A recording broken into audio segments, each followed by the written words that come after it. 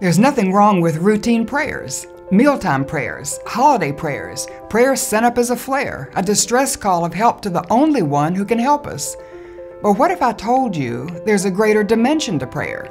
Because prayer ushers us into an extraordinary relationship, even for us ordinary prayers.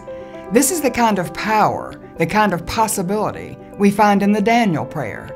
The Daniel prayer is a commitment, and a commitment each of us can make.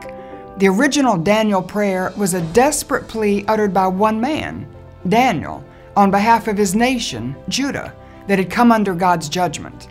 For an entire generation, his people were held in captivity by their enemy, the Babylonians, and separated from God's place of blessing. Daniel chose to persistently pray, claiming God's promise for deliverance. God heard his prayer, kept his word, and set Daniel's people free.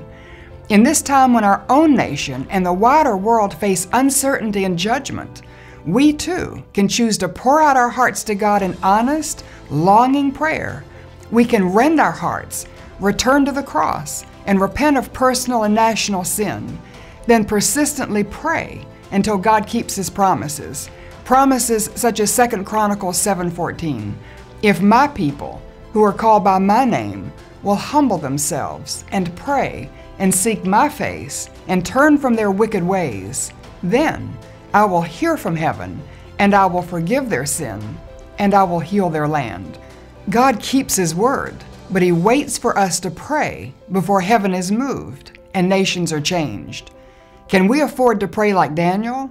We can't afford not to.